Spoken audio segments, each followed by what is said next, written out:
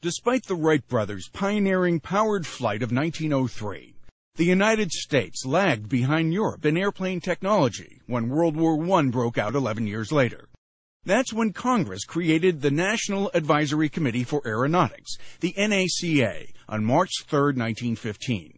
Its mission to coordinate aeronautics research already underway in the United States. However, the NACA's mission and workforce soon grew to conduct its own research. From 1917 through 1958, it was responsible for many significant achievements in aviation history. Among them, the construction in 1922 at the then-named Langley Memorial Aeronautical Laboratory in Virginia of the Variable Density Wind Tunnel.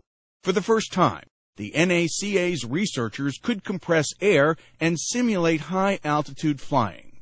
This provided aircraft manufacturers with accurate data for producing better aircraft. The NACA also provided invaluable support for America's effort in World War II.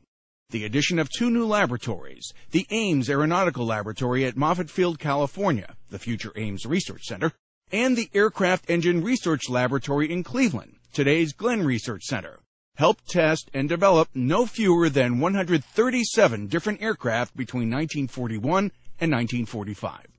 The NACA's post-war focus was on supersonic flight, beginning with the success of Chuck Yeager and the X-1 flights at the NACA Muroc unit, later renamed the Dryden Flight Research Center at Edwards Air Force Base, California.